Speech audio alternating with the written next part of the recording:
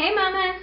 So, today's video is science and what we've chosen to do for our science curriculum. I've been loving everything you are. Your eyes alone are the brightest stars. I could stand you all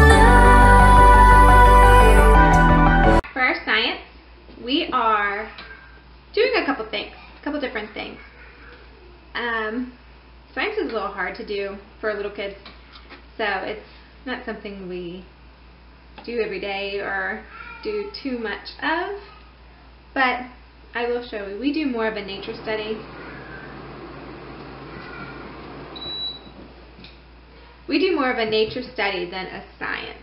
So, what we are doing right now is these field guides, and all I do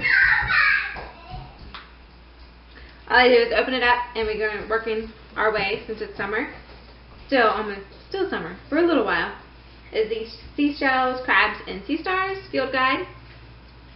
And like the other week we did the Lewis Moon snail, and I just pull out our watercolors and paper, our cardstock paper, and I read this page, and then they draw what they see. And Mia, can I show your paper that you did? What? Can I show them your paper that you did?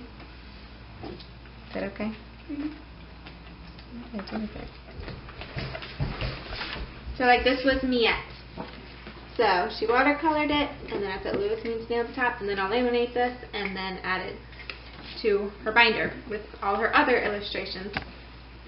And then, like today, we're going to move on to the next one, which is flat periwinkle. So I'll read this, and they will draw it, and that is that. And that's usually, I think, what I'm planning for Tuesdays, is to do these field guide illustrations. On Thursdays is more of our, careful Mars, our more in-depth science. So what we're using is our nature and farm anatomy books. And we're starting out with the rock cycle. So I like that I have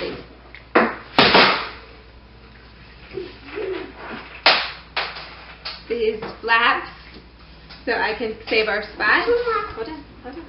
I'm just going to read through it to read some facts about that specific topic, or when we get to this part, I'll just read some facts and then they'll illustrate it, and I'll do the same thing. Laminate it and put it in their science notebook. So that is that. And after rocks, with our rock cycle, I also have this rock kit that I got from the Scholastic Reading Club things. So, and it just comes with rocks and labels and a little booklet, some information on it.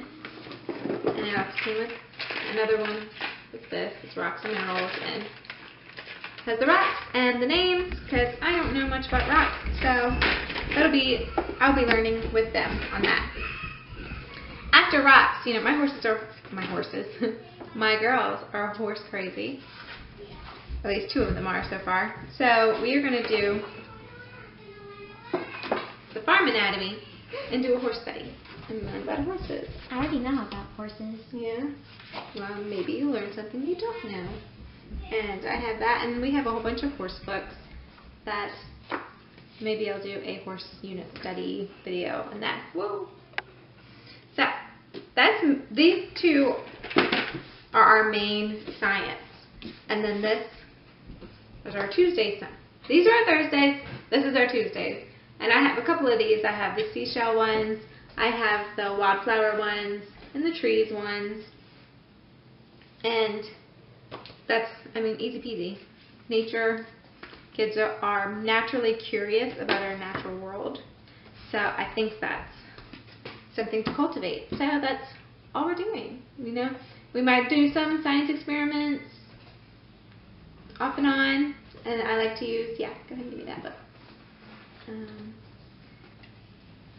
This one, I got this as a birthday present, and we like to do some of the experiments out of this. Is the Curious Kid Science Books by Asia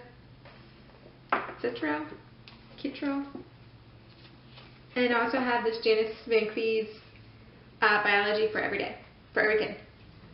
So we haven't used this at all, but I have it in case I want to do some experiments. And that's it, yeah. That's it, besides regular other field guides and stuff like that. So